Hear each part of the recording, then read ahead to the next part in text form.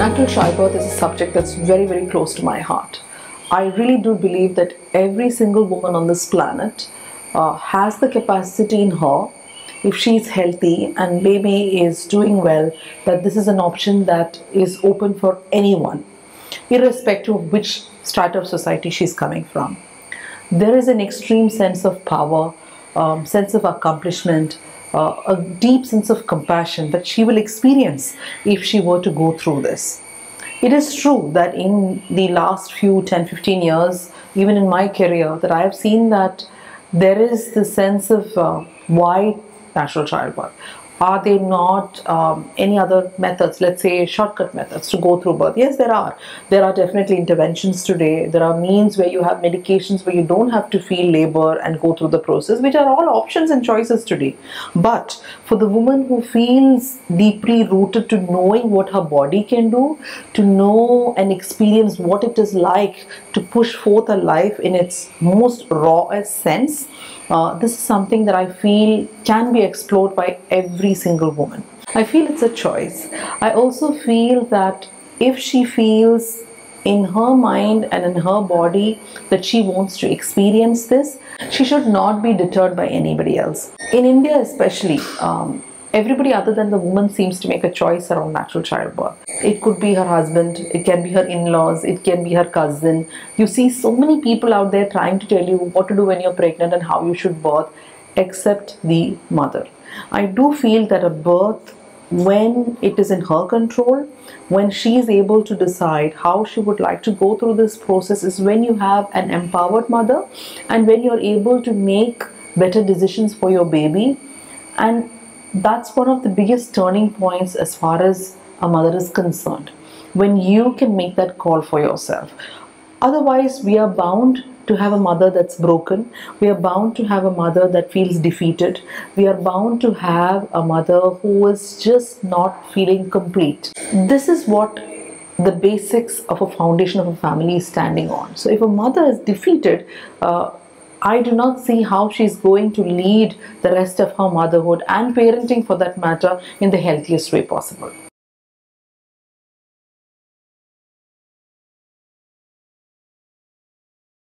Let's divide birth into three categories.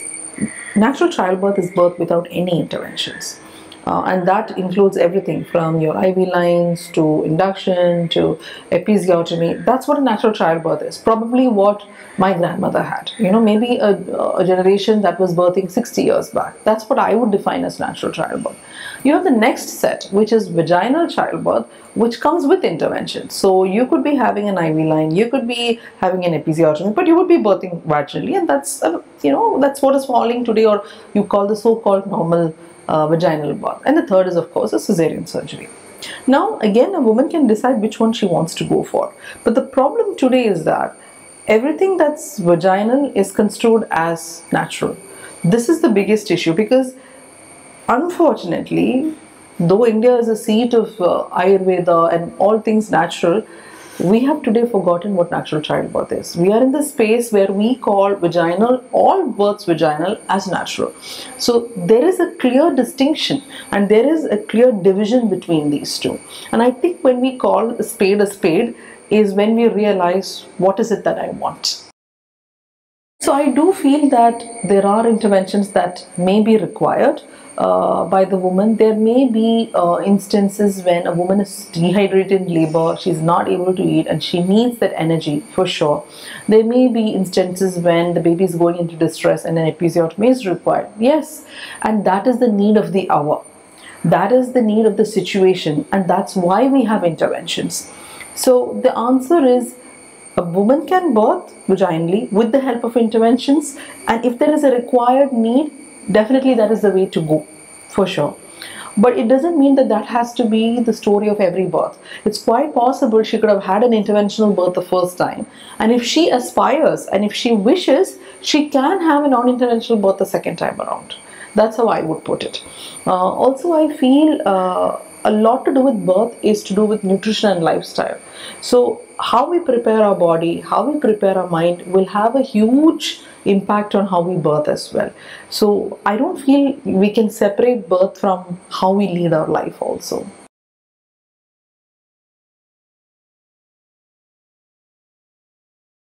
I also feel a mother's emotional state and mental well-being is really crucial.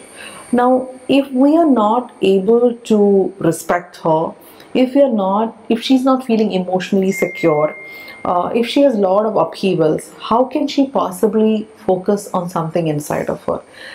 If you really ask me, a lot of us are lost. Lost in work, lost in family, lost in a multiple other crises, that by the time she realizes it's time to have a baby, it's actually when it kind of registers in her head, oh, I'm actually pregnant. By the time 9 months would have gone by. And every woman, I think, means well for her baby inside. Everyone does. But if we are not able to support her well enough, whether it's through nourishing foods, whether it's through a healthy lifestyle, whether it's by giving her space to be, we can't expect that outcome. We can't. You could be from a very, extremely well-educated background. You could be from a family that's, again, maybe, doing multiple careers. But if you have a family that says, don't climb steps and just sit like that for 9 months, then what are we expecting? Nothing. Similarly, if you are under a lot of pressure socially or in a position that you have to conform to a certain set of traditions, again, you're not helping her. So I do feel she needs to be in that mental sense of well-being. She needs to have that, and probably at peace with whatever is happening around her. I'm not saying life is perfect. It never is. It's always a roller coaster. But how can we assure her as a community of having that sanctuary around her? Because that's when she's able to grow this baby at its best. And maybe that's what we can see from villages, for example. You will find that, I was reading yesterday in Africa, you have, when a woman is pregnant, the whole community comes together. Or you see a herd of elephants. They all come and form this herd around the mother when it's about to give birth. We were never meant to go through pregnancy or birth alone. Nobody was. It's just that we all went into this isolated nuclear bubbles. I think that has been the biggest fall of current society, is that pregnancy is considered as something isolated.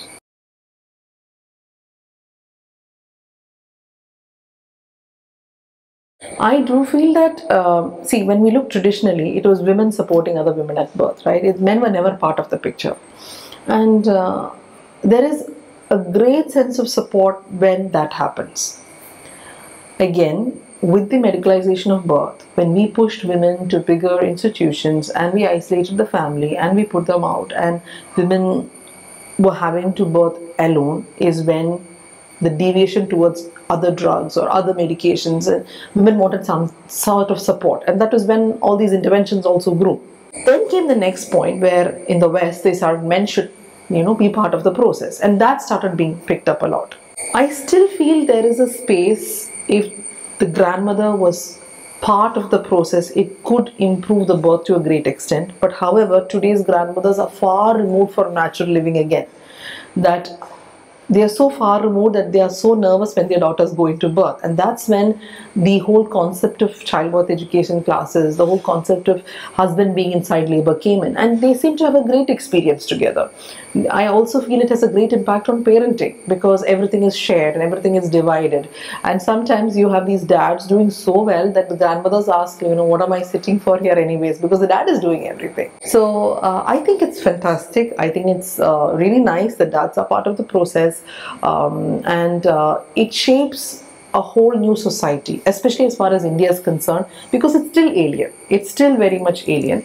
So I do think it is the way to go forward, but also meaning to say at the same time that women supporting other women also has a sacredness around it, for sure. And I'm also looking forward to, is there a way to evolve that around? Because there is a sense of sisterhood, there is a sense of beauty when women support women in labor, for sure.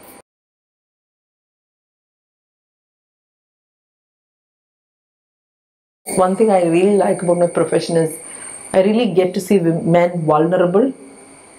You don't get to see men. I would like to say, men are taught to mask their emotions in our society, right? As a child, what do you say? You're not meant to cry like a girl. You should be strong. You need to be like, you need to be the protector. You are the provider. That is what we teach. But birth always brings that sensitive aspect out in you. And I've seen men cry. I've seen men break down. I've seen men weep. I've seen men immediately call their mothers because that's what they went back to. So I think it's amazing to see that on a daily basis. And somewhere I have had so many men who say to me that I could never do what she is doing, and I can't think of what my mother did for me either. And that's the beauty of having men inside that space. Yeah.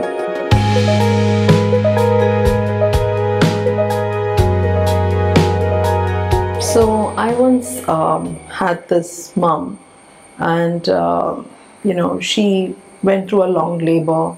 She tried really hard, and for whatever reason, she had to have a cesarean section. That's what happened. And the first point of where she broke down is her son was around 4.4 kilos, and she kept asking for her son. And the paramedics were like, do you think it's my job to bring you my son every 2 hours? He's too heavy for me to carry and bring him to you every 2 hours. And then that's the first step that she broke down. And I remember visiting her, and she said, can you do something? I would really want to see my son. And it's 48 hours. So 48 hours of a mother not seeing a child that she had inside her for 9 months is huge. Right? It's huge.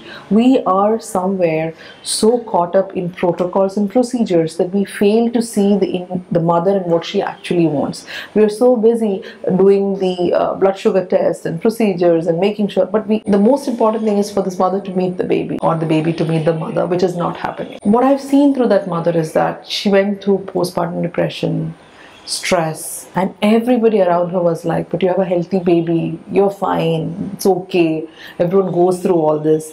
But we somehow don't see how she's going to make through this. What I saw or observed through her is she went through postpartum depression. I would say went through postpartum psychosis after that. She couldn't see anybody who's pregnant. Every cry would trigger her. She couldn't go to a space where anything was to do with pregnancy at all for months. That's what happened to her. And it took her at least a good 2 years to kind of get to that point of healing, get to that point of resolution. It's very sad, but honestly, this is the story of so many women in our country. And in our country, we tend to, I always say, we tend to bury our grief.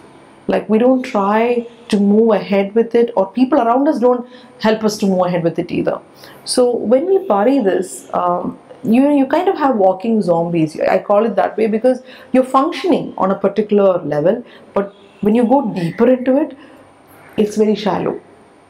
So how is this mother going to effectively care for this child? She told me that she really couldn't connect to this baby for a good 9 to 10 months.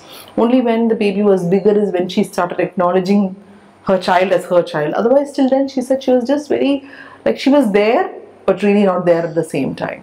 So that's something that she kept telling me. And that's what trauma does to you. So I really feel when we go through this as a family, we need to be sensitive about it. We should be open in our society to say, you need help, maybe you need to visit XYZ for further things. But what happens is, when such a statement is made, suddenly you have a husband who says, no, you don't need help. You don't have to see anybody. You are still in a society wherein, if the person who's being referred to as a male, the husband feels vulnerable. What is she going to talk to another male about all this? So it all opens up different diasporas as far as a private life is also concerned. But for sure, women who go through traumatic births do need help. They do need the right channels of referral. They also need to be heard. And sometimes it may be hard, but sometimes I could be the care provider where the woman has had a traumatic birth, and I may have to sit to hear that. By hearing that, she may be able to resolve it at least 50%. So I think honesty and communication is the cornerstone as far as this is concerned.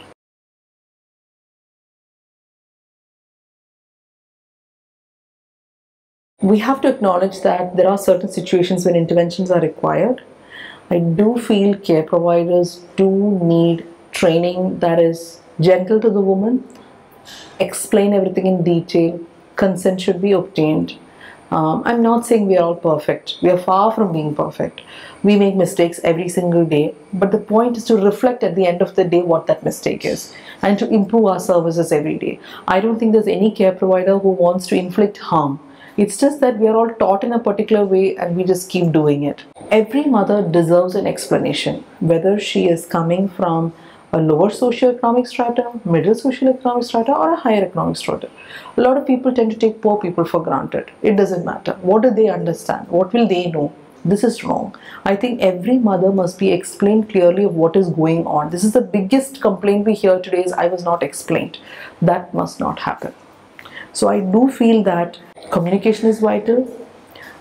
Even the most important exam, which is what we call PV, or checking a mother internally to see where she is at labor, can be done gentle, and most women like the information, but provided it is done in a respectful manner.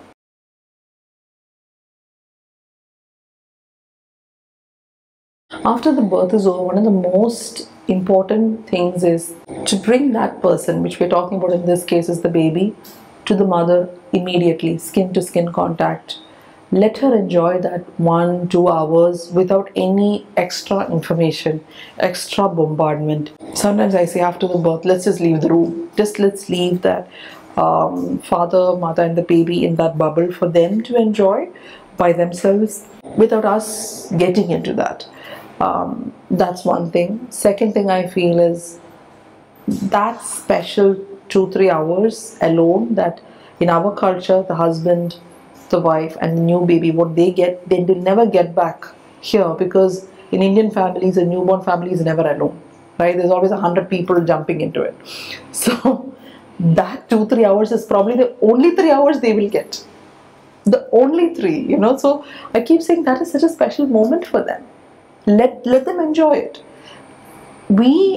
I think as care providers have that freedom to tell other people, you're not allowed to come in for the benefit of the new family, right? So let them enjoy that piece, and that's something I think people will, when we say it and we become a barrier, it's, of course there are people waiting outside, but it's for the good of the new family, So I think that's something that we can do. Also, I feel asking her, who would you like right now with you? Have that person there and let them connect together with that baby. I think these things will mitigate what she felt as traumatic to a huge sense. Also, talking to her, how do you feel? Let's take it that she's had a birth that didn't go as per her plan. Maybe she wanted a natural childbirth. It didn't happen. But I also think when the care provider sits with her, talks to her, explains to her again what the intervention was, what it was about. I think we all have the capacity to understand, provided we are explained what it is. I think that's where the gap in maternity care exists, is that we do not explain, we do not talk, and we just think healthy baby, healthy mother, and that's the end of it. We don't go beyond that. That's the gap that needs to be bridged today.